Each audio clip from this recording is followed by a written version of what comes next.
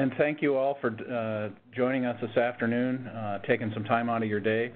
As Jody mentioned, the purpose of this webinar and as well as some others that we're having over the next couple of weeks is to improve some understanding about the UMRR program and some of the things that we do. So today's presentation is really going to be a broad overview. I did that. Sorry about that.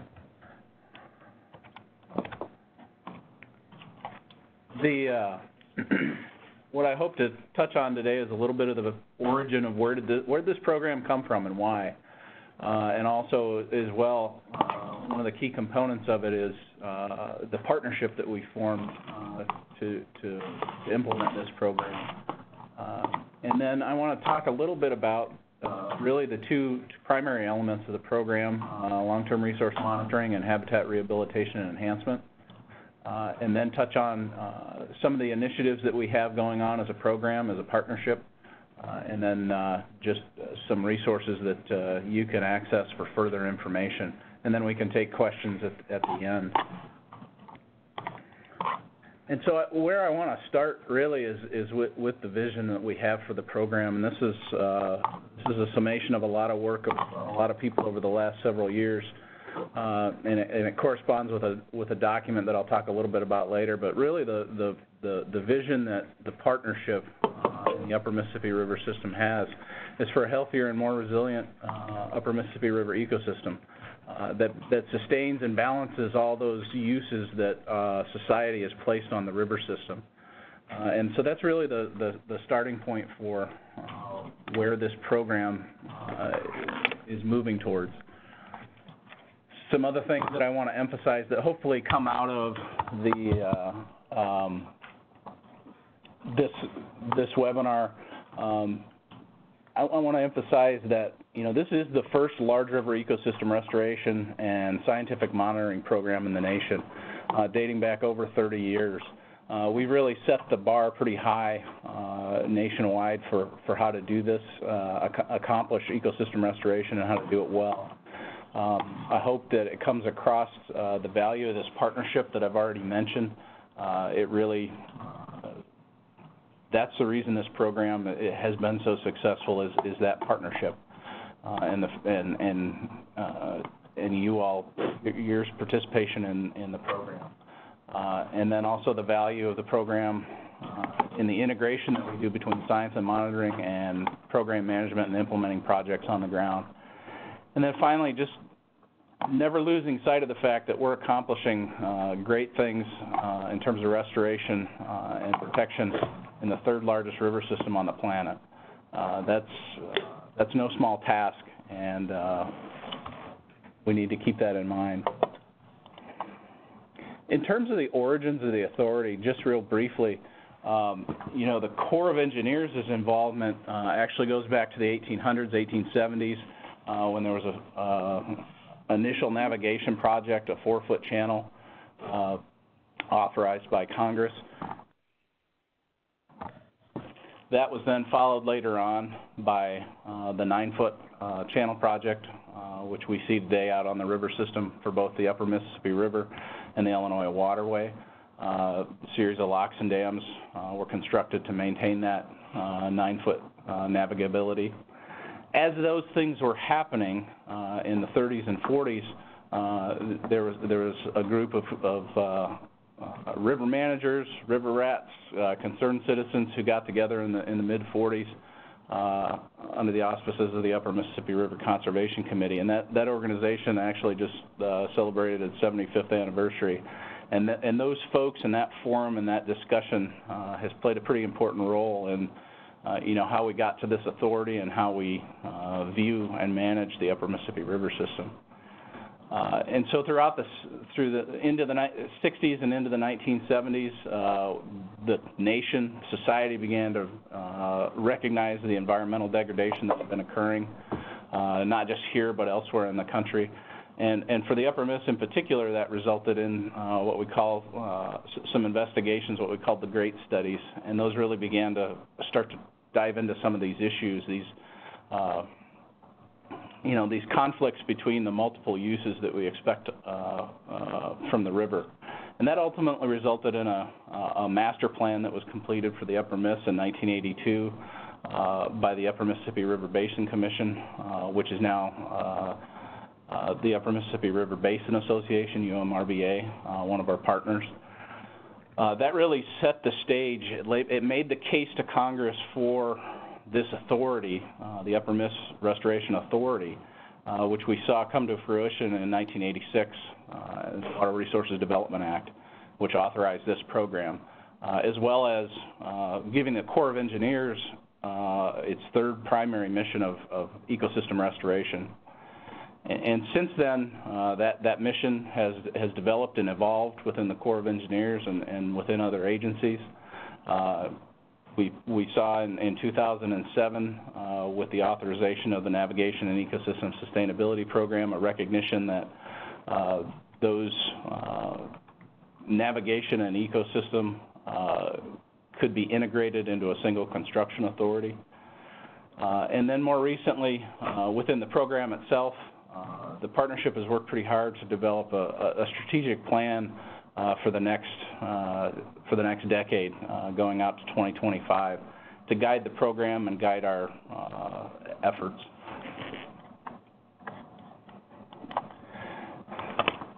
Just to touch on a couple of key concepts and why this authority exists. Obviously, we have a navigation system that's been operating for quite some time on the Upper Miss, both on the Mississippi River and the Illinois Waterway. In terms of goods that are shipped on this system, this is, depending on the year, the second or the third busiest inland navigation system in the country, in excess of 68 million tons per year moving on the system. But it also supports really one of the most diverse ecosystems on the planet for both fish and wildlife species of all kinds. It also supports a very large population, almost 30 million people, providing recreation opportunities for those citizens, as well as clean water, potable water for a number of communities. We have some significant designations on an international scale. The Ramsar Wetlands Convention has recognized a good deal of the Upper Miss as critical habitat. And so these two these two uses, if you will, really began to, sorry about that. Having trouble with the slides here.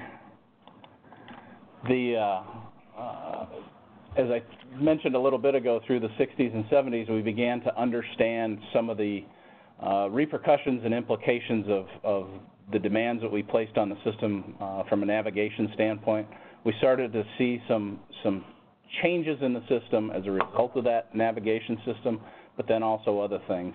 Obviously, navigation, if you see on this slide here, an example from Pool 8, in the 1890s, we had a lot of floodplain, wetland habitats, forested habitats that when we impounded the pools for navigation, we submerged a good deal of those habitats and turned them into a more lake-like environment. We also have issues, problems in the system related to invasive species, erosion and sedimentation on the landscape that contributes to excessive sediment load in the main stem of the rivers, but then also we have erosion and sedimentation problems with our island complexes and some of our side channel complexes. And so overall, the objective of the program is really to begin to address some of those stressors on the system. Some further examples you can see here in the upper impounded reach of the Mississippi River at Pool 9. Just some comparisons there from the late 1800s to the late 1980s. You can see that change in the landscape there. Moving further downriver into Pool 24, you see those similar types of changes in the amount of surface water as well as changes in the floodplain landscape from habitat to a more culturally dominated system.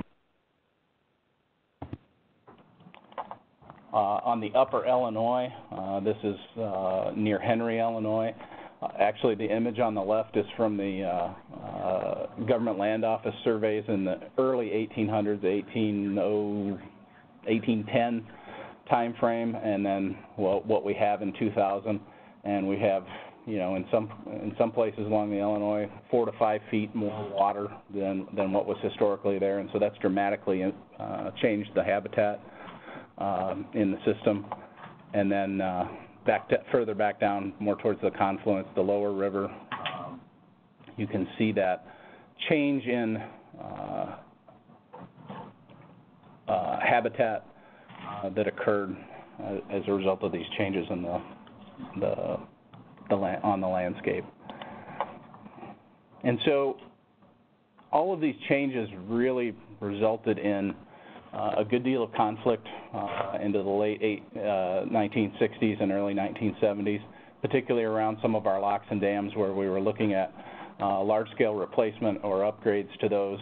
And that conflict, if you will, really served as a catalyst to begin a series of conversations facilitated by the Upper Mississippi River Basin Commission and others to try and get to a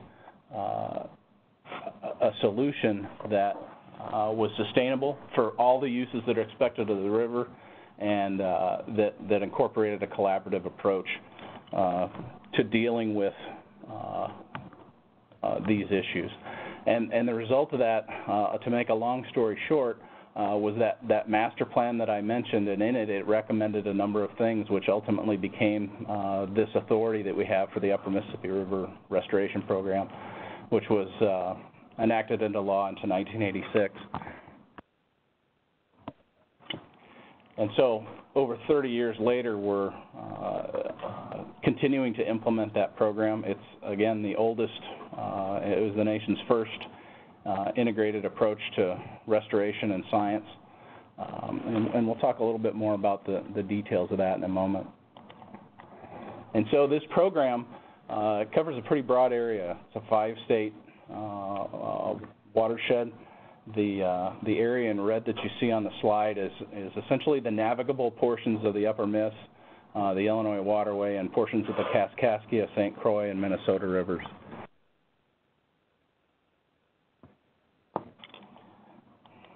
Moving on to the partnership that is so critical to this program, the partnership formally is composed of the federal agencies that you see here, as well as the 5 states, but we also have very active participation from our non-governmental organization community, as well as individual communities up and down the river, as well as other the general public. And I just wanted to highlight a couple of things in regards to the partnership. There's a couple of groups that I wanted to highlight. The first is the Upper Miss Restoration Program Coordinating Committee. This is a group that meets quarterly and provides oversight to this program. It's co-chaired by the Corps of Engineers and the U.S. Fish and Wildlife Service, and as you can see there, we have memberships from the states as well as other federal agencies. And the UMRBA, Upper Mississippi River Basin Association, is also part of that, and they also serve as kind of a unique role as a facilitator and support for that group. There's also what we call the analysis teams, which kind of serves as a technical advisory group to the coordinating committee. They provide feedback on a number of topics related to science and monitoring. We also have, and you may be familiar with some of these in your own parts of the world, we have up and down the river system, we have what we call the regional river teams, and they generally correspond to the geographic areas of the Corps of Engineers districts. But these are really groups where the river resource managers, the folks who work on the river and with the public on a regular basis, come together to exchange ideas and provide some guidance to the program. Everybody likes a good organizational chart, so I threw this one in there. This is kind of how the whole program fits together with some of those groups that I talked about just a moment ago. Underneath the whole program, the coordinating committee provides that oversight, and then within the long-term resource monitoring and the habitat rehabilitation enhancement projects, you can kind of see where some of the supporting partnerships are where they feed into. Those river teams that I just mentioned are there on the bottom right, and then the long-term resource monitoring element of the program, I'll talk a little bit more about that here in a second. But we have field stations spread across 5 states, 6 locations around the river. And so some of the things that the partners are involved in, we have a lot of public participation in this program, public meetings, tours, opportunities to get feedback from the public. And so our formal partners spend a lot of time and help us out quite a bit in hosting those types of events, providing content for those engagements with the public, and really the states a lot of times are a lot more, the state staff and other folks are a lot more, have more frequent opportunities to interact with the public than say maybe some of the core folks do. Or the service does. Our partners are also actively engaged in the teams that develop habitat rehabilitation enhancement projects. The Corps, the federal agencies just don't go off and do these in a vacuum. We have folks from the states and those partnering agencies actively part of the teams to develop those projects. And then also when we get into construction of habitat projects, our partners are oftentimes having interactions with the contractors as well as local interested parties. I want to move now to the long-term resource monitoring component of the program. LTRM really has two broad missions. One is systemic monitoring of the system. That's composed of, you can see, I mentioned earlier we have 6 field stations up and down the river. That monitoring that they do is related to the fisheries components, vegetation monitoring, as well as water quality. The LTRM element also provides us a pretty robust spatial analysis GIS capability through the U.S. Geological Survey. That was something I neglected to mention earlier on that programmatic slide. LTRM functions, and these field stations function in consultation with UMESC, the U.S. Geological Survey, Upper Miss Environmental Science Center in La Crosse. And so they're linked into this, and I'll touch on their role here in a minute. I wanted to tie back, as I said, this program is the first in the nation to link science and restoration as closely together as we do, and this goes back to that master plan that I talked about in the where did the authority come from. Those folks, as part of those discussions in developing that master plan, really laid the groundwork for these 2 elements within the program, because they recognize as a complex river system, the problems are not easy to solve, let alone get your mind wrapped around them, and that the lack of information and communication can lead to really challenging management decisions. Not just management decisions, but how do we communicate with the public if we don't have a good set of information? And so the reason LTRM exists is some really good people had the foresight to make sure that this was part of the program from the beginning when it was authorized. So some of the success, the achievements of the program over the last 30 years, as I said, we have 6 study reaches, 6 field stations spanning a range of conditions within the entire system. We've developed standardized design study methodology that not only has served this program well, but we have been, we are constantly getting requests from around the Midwest to share those methodologies and standards with others who have then adopted those and used those protocols for their own monitoring activities. We have in one place, and I'll put a link up here in a little bit, but we have in one place all of this information is available in a relatively easy format to access.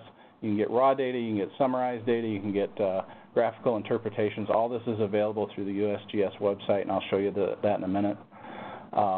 We have we're making a long-term investment in research projects that help understand the system better and also help inform the management or the habitat restoration projects that we're putting on the ground. And then finally, the partnership that I keep coming back to, these field stations are state supported. State staff does this monitoring on behalf of the program and in consultation with the USGS and the Corps and the rest of the partnership. And so we're leveraging a tremendous amount of expertise and a tremendous amount of staff to get this to happen. So this is something we're very proud of as a program. Just so you get a little bit of an idea of the roles, obviously the Corps, because the dollars and the authority, kind of flow through us. We have a responsibility to facilitate that partnership and work with the partners in the program. We also are kind of the pointy end of the stick when it comes to dealing with the administration, Office of Management and Budget, and Congress for funding. So we put together the budget packages for the program. And then in a broad sense, we try to provide overall leadership and management and ultimately accountability to Congress for the things that are getting done. And then finally, we obviously have a role in communicating to the public and other stakeholders the value of the program. As I mentioned a moment ago, USGS through UMESC, the Science Center, really provides key leadership in terms of the science component of this program. It's their role to provide leadership to ensure that the base monitoring, the base package of things that we do every year to monitor the system, that those things are operated efficiently and effectively. And then they also assist in leading. They also lead the development of the research needs for the program, as well as putting together with the Corps of Engineers and the states the scope of work that we execute annually. And then finally, the field stations. This is where the work is being done to gather and collect that data and help us understand what's been changing over 30 years and what are the improvements that we are seeing as a result of our restoration projects, but then also what are we seeing at a system level that can help us make decisions as we go forward. And so they're involved in development of that scope of work on an annual basis, conducting that routine monitoring of the system, and then they also have supporting roles in terms of research. Both of these, just like the Corps, communications is pretty key. In fact, some of our field station folks interact with the public way more than some of us do here back at the office because they're out on the river every day, and so they see and interact with the users, and they get a lot of questions. So communication is a key role for them. As I said, all of this information that we've been collecting for 32 and a half years is available at the USGS website at the Upper Midwest Environmental Sciences Center. You can access everything that we have related to these topics that you see here. Moving on to the habitat rehabilitation enhancement side.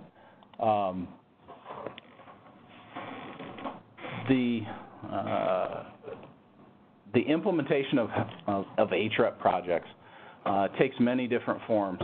We have a lot of different tools that we use to achieve habitat restoration, whether that be island building or island protection. In a lot of cases we have islands that are experiencing erosion, so we do quite a bit of island protection. We work with the forestry community to improve some of our floodplain forest habitat that we have an abundance of in the system. We do a lot of projects related to overwintering fish habitat, restoring some of that depth of diversity that's been lost due to the excessive sedimentation within the system. Some other things also include moist soil management units, where an area is off the main channel and the water levels don't function in a way that supports good quality habitat, whether that be food and refuge resources for waterfowl or submerged aquatic vegetation for the aquatic communities. And so in some projects we work on the landscape to manipulate those water levels in a way that supports those habitats that have been negatively impacted.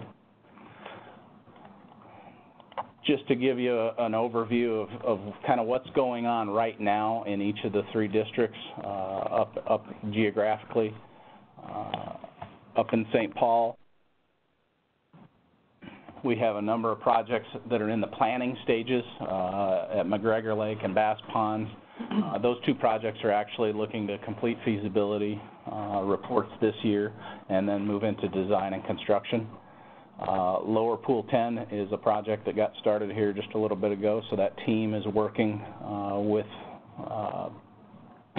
to develop different alternatives. And then we have a project at Reno Bottoms that's just getting started. In terms of design, as I mentioned, McGregor Lake and Bass Ponds, once those feasibility studies are completed, we would move into design. And then on the construction side, we have a couple of projects, Harper Slough and Conway Lake, that are active. Harper Slough is just finishing up. There's a few some repairs due to some flooding that are being done this year, and then Conway Lake's the active construction project, which will be going on for several years, and then McGregor Lake and Bass Pond. Something that I think I mentioned earlier, but I want to emphasize, and it's kind of related to partnerships. It is related to partnerships.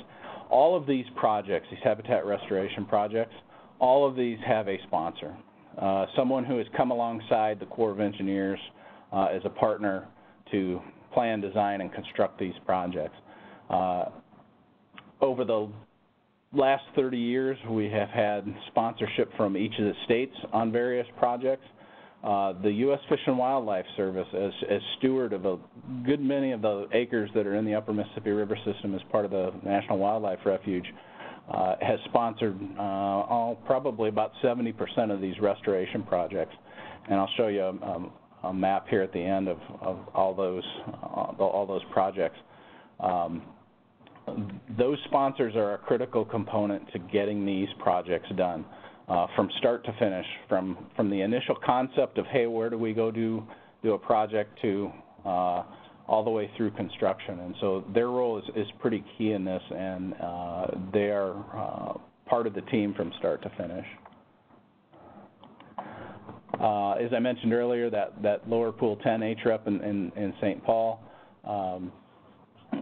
they're just getting started on identifying, problems and opportunities. What's the intent of this restoration project going to be?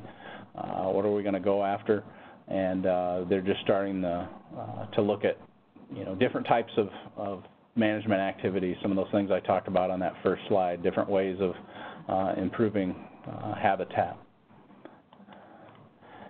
In Rock Island District's area of responsibility, we have three projects in the feasibility stage right now, the planning stage.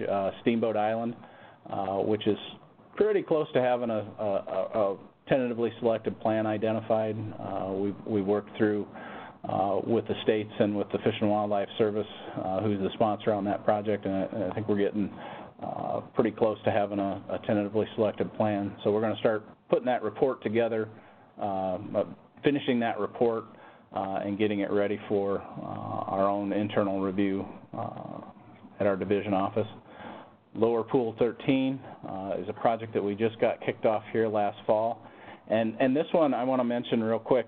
One of the management techniques that we're kind of starting to figure our way through is water level management at the pool scale. We've done this at specific project sites before, but at this project, the team is actually looking at are there alterations we could make to how we operate the dam that controls that pool for environmental benefit. And so that's one. I think this is one of the first.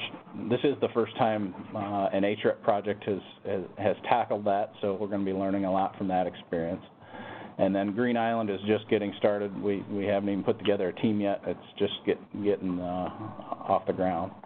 So a couple projects in design. Beaver Island. That contract was actually awarded in December, and so that's moving through construction. And then at Keithsburg, we have a first stage of that project, a spillway for some water level management at the site that we expect to award in August of this year. Oops, I did it again. Three other projects that we have in construction. Pool 12, we expect to wrap up in October of this year. That's been in construction now for about 4 years. Huron Island as well is well into construction, and we hope to have that completed in 2020, the total project. Beaver Island is our newest construction start. We got that going in December of this year, so the contractor has been out preparing the site, getting ready to do some dredging. We've had some issues with high water that has delayed that.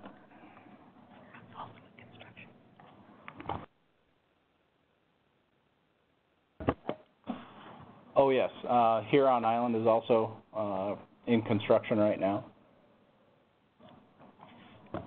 and expected to be completed in 2020. St. Louis District, a number of projects in the feasibility stage, riprap landing. Piasaw and Eagles Nest has actually completed feasibility, and they've moved into the design phase. And Harlow Island is getting close to completing a feasibility report this year. The Oakwood Bottoms team is continuing to make progress, and the newest project that will be starting feasibility is Yorkie Nut Slough.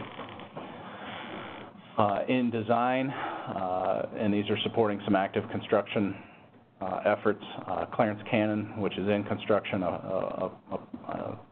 next stage of that is in design right now, and then the Cranes Open River Island project, we're hoping for a contract award at the end of this year.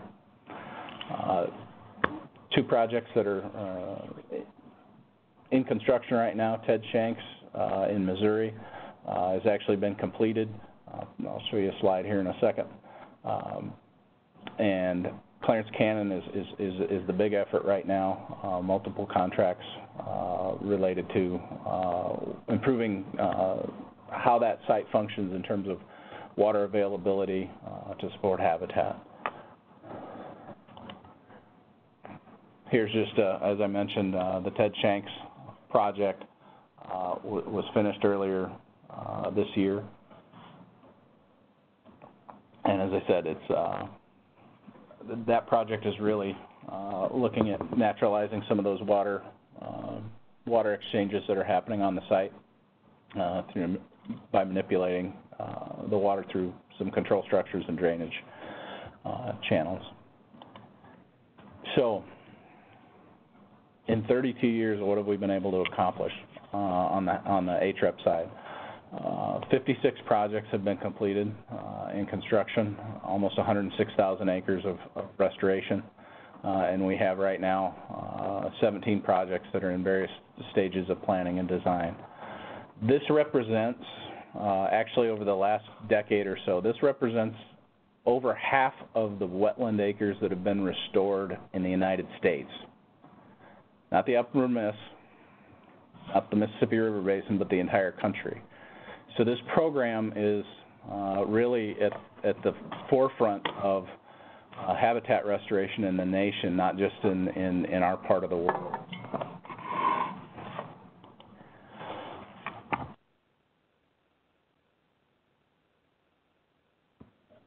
I wanted to move on and touch on some of the major program initiatives that we have ongoing within the program that support both long-term resource monitoring and habitat rehabilitation and enhancement. As I mentioned earlier, way back at the beginning when I talked about the vision, where that came from was an intentional effort by our partners in this program to develop a strategic plan for how we were going to move forward over the next decade or so. And so in 2015, the partnership developed this strategic plan to guide the program out into the future. You can see the goals there: enhancing habitat for restoring and maintaining a healthier and more resilient upper Mississippi River system, advancing the knowledge to accomplish that restoration, a focus on engaging and collaborating with others. We do have a strong partnership, an active partnership, and it works very well, but they recognize that there's opportunities to engage others in that discussion about the future of the system, and then continuing to utilize that strong partnership that has been developed over the last 30 years. One of the things that we do on a fairly regular basis is produce a report in collaboration with the USGS on the status and trends of the system.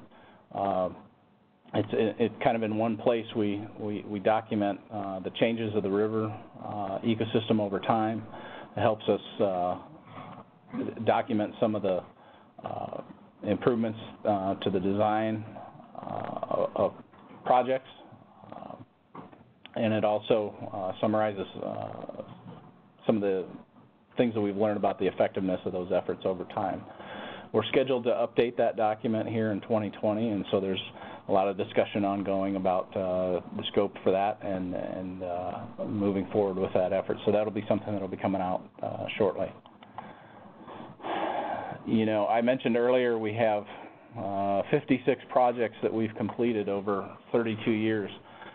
We have learned a heck of a lot about all those different management features that we've implemented over that time. Not only do we do the physical monitoring of those projects after they've been completed, but we also do some response monitoring of the fish and aquatic habitat and wildlife that are using those resources. And what we've tried to do over the last decade and a half is to document those all in one place, so that the program, which is operated across a vast area and a vast number of partners, and of course we're always having new people come on board, folks retire, those sorts of things. We wanted to document all those lessons that we've learned from building these projects over 30 years. And so we have an environmental design handbook that does that. It breaks those by project feature. We've got a chapter on each of the different types of restoration techniques that we use and the things that we've learned from implementing those over 30 years. So this is a great resource. You can get it on the program's webpage, which I'll have a link up here in a minute. But just a tremendous resource. We've gotten a lot of interest from this around the country because it's truly a comprehensive look at large river restoration, and there's applicability elsewhere in the country, and we've had lots of folks interested in that. Every 6 years, and this is required under our authority, we prepare a report to Congress, and this is where we kind of document the progress that's been made in terms of restoration along the river. We summarize the science and monitoring, what it's telling us in that time frame. And these reports also really serve as a vehicle to communicate to Congress, well, here's what our needs are. You know, we had an authority given to us in 1986. Well, that authority, that law has actually been changed numerous times, giving us more capability, more flexibility, in some cases more dollars to work with. And these documents really serve as the way we can communicate that with Congress, and so they're pretty important. Our next scheduled report to Congress is due in 2022, and so we're going to probably over the next 10 months or so start to be thinking about what that's going to look like and the kind of messages that we want to convey to Congress.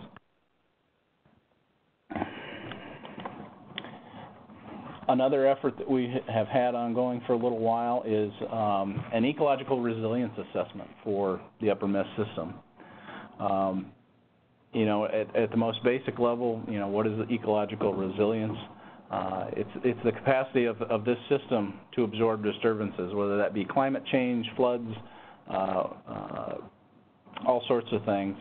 And does that system still, in spite of those disturbances, retain essentially the same function, structure, characteristics that make it such a productive ecosystem? And so the purpose for us, for the UMRS, is really to help us to improve our understanding. Where do we stand right now in terms of resiliency? There's a number of indicators of resilience that have been developed over the last couple of years. Where do we stand now currently with the system, and then how can we can use that information to inform our management and restoration actions in the future? As I just said, we've worked to identify those indicators, and I'll have a citation for a report here if you're interested in those that you can get to. And then also, this can help us, now that we've identified these indicators of resilience, we can start to understand better the impacts of our management and our restoration activities on those resilience indicators. Something that we just completed here in December of last year in terms of the documents themselves is the Habitat Needs Assessment 2. This was required of us, identified back in the mid-90s as an opportunity to better understand what are the habitat needs within the system as a whole. The first of these was completed in 2000. And it identified the historic and existing conditions for the system and laid out some objectives that we really used quite well to guide our investments in habitat restoration. The program undertook in 2016 an update to that Habitat Needs Assessment, the HNA2 as we call it, and its purpose, in addition to updating what was done in 2000, but it was also, and is being used to inform how we think about the next generation of HREP projects. And I'll talk about that here in a moment. That effort, the Habitat Needs Assessment 2, is actually two documents. The one on the left there, Indicators of Ecosystem Structure and Function for the Upper Mississippi River System. That really outlines those indicators that I talked about a minute ago. What are the things that we want to keep an eye on in terms of the system's overall health and resilience? That then led into the document you see on the right, the Habitat Needs Assessment 2, Linking Science to Management Perspectives. This is really where those river teams that I talked about back in the beginning in terms of partnership, those groups had a fairly intensive role in developing this document, taking those indicators that I just mentioned and evaluating those for their specific areas of the river and making some recommendations about some desired future conditions. So both of those documents are a wealth of information. They're pretty foundational to where we're going over the next decade. You can see the links there on the right for each of the documents individually. We also have them up on our programs webpage at the link below. As I mentioned, in relation to that habitat needs assessment, the next generation of habitat rehabilitation and enhancement projects. We have several times during the history of the program looked at opportunities across the system and identified projects that we've planned, designed, and built over time. And we've come to that place again in the program's execution, where we need to look forward and start thinking about what those next set of projects might look like. And so we have a planning and sequencing framework that is guiding that process, with the goals that you see here. One that I want to focus in on is in addition to making the right decisions about where to do restoration, we also want to do it in a way that is transparent and helps the public understand where we're headed.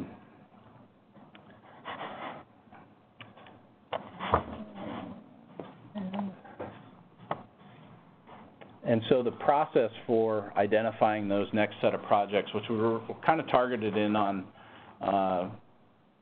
2021 to 2025 for this next set of projects. From June to December of this year, those river teams are going to be engaged in a process to work amongst themselves as well as with other partners to develop those potential projects. They're going to be doing that in a collaborative fashion with those partners and sponsors. And the HNA2 that I just talked about, those indicators that were foundational to that document, are really going to be those are going to be considered in the development of the projects and the proposals that come out of this process. And there's an expectation that those projects are going to need to address some of those things in the HNA2.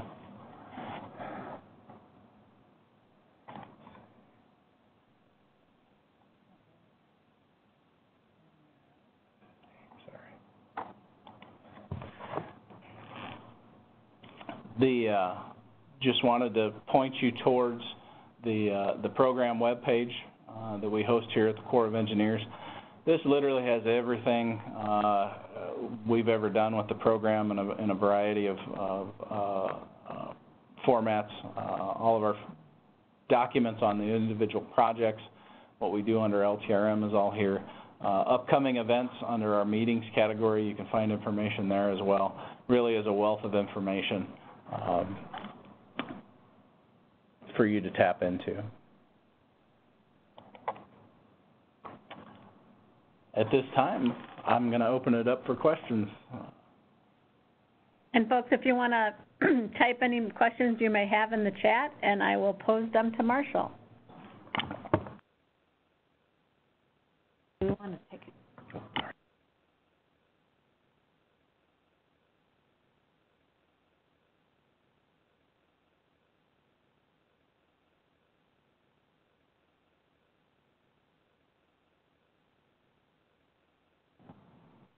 And we are going to take it off of mute all if folks want to ask questions with your voice instead of your typing.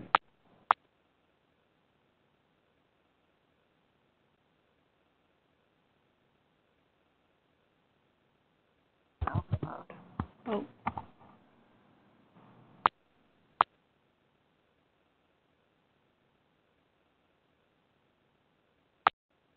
All participants are now in interactive talk mode. All right, so now you guys, if you didn't have your mute on before, you might want to put it on now if you're wanting to speak, because we can hear y'all now.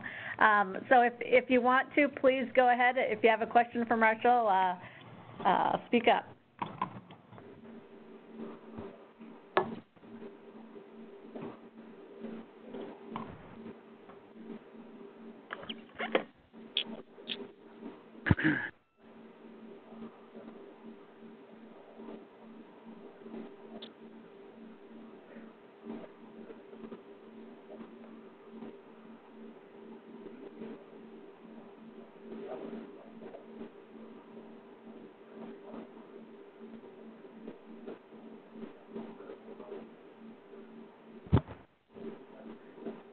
you guys are this is Karen Haggerty. If you're interested in anything you heard today, on the UMRR website, under key documents, there is a wealth of information about all kinds of things that the program has been doing and is doing.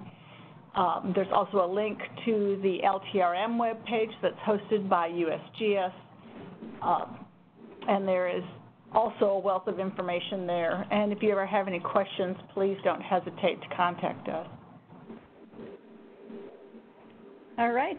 I think we're done for the day. If you didn't get a chance to make your check mark on the organization or state you're from, if you want to do that here using your annotation tool, please do that before you depart. And then I will show you a quick list of what's to come. We do have next week we will have a similar 101 presentation that focuses on our habitat rehabilitation and enhancement projects and programs itself.